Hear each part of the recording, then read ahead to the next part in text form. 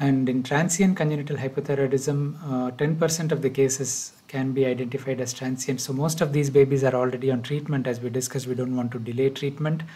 And when you want to review this is around 2 to 3 years, unless the free T4 consistently comes high and the TSH is very suppressed, in which case we keep reducing the dose. Sometimes we go to even alternate day dose and keep them on a very low dose till they are 2 years. Then we stop treatment for a few days and then repeat the test to confirm if they can stop. Even in that case, we have to continue monitoring a few monthly till they are older. And the causes can be multifactorial. We have genetic and environmental conditions.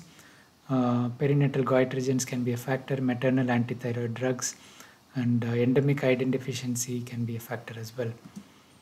So hyperthyrotropinemia is where the TSH is mildly increased and it stays on the higher side. It's often confusing in these cases what to do.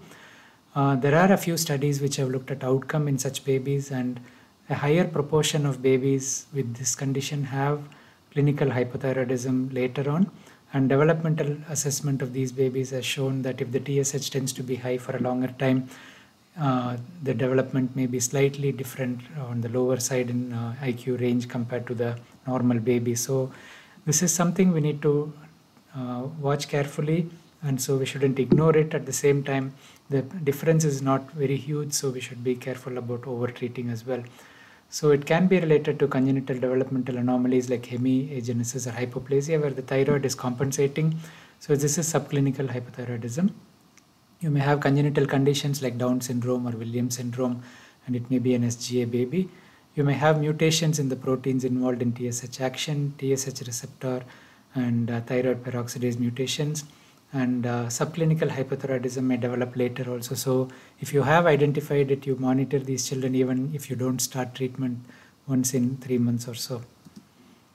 So investigate the causative factors. Consider treatment if TSH remains persistently above 20, for example, even if the T4 is normal, especially if the T4 is on the lower side.